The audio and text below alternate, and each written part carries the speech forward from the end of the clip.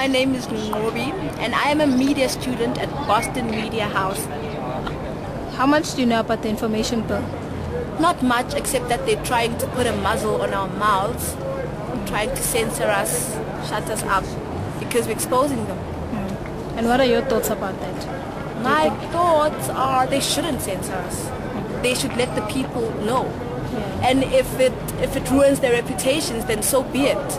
I mean, we're trying to be a free South Africa, and part of being free is being able to express yourself and freedom to receive and impart information and stuff like that. My name is Masafaru Ele.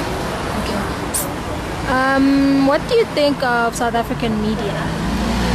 I think South African media is playing its role in letting people know based on things such as our main issues, like socially, especially when it comes to the youth, and about the epidemic of AIDS that we're facing today, and our government at this moment.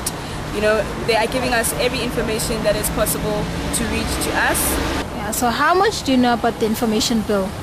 Information bill, to talk the honest truth, I don't know nothing about it. How much would you say people should know about the government? Are there like certain things that media shouldn't report about when it comes to government?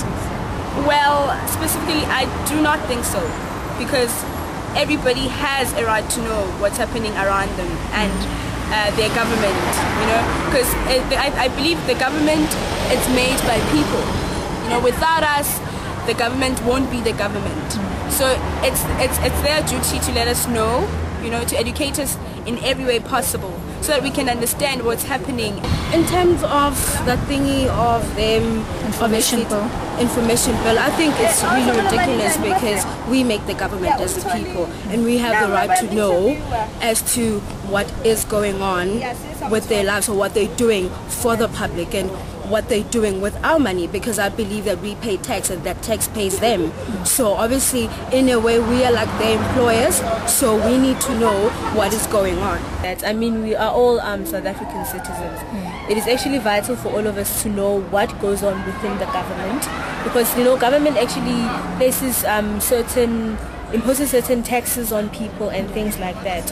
And it's actually, I think it is very important that they actually remain transparent in terms of what they do, the proceedings and certain decisions that they make. Yeah.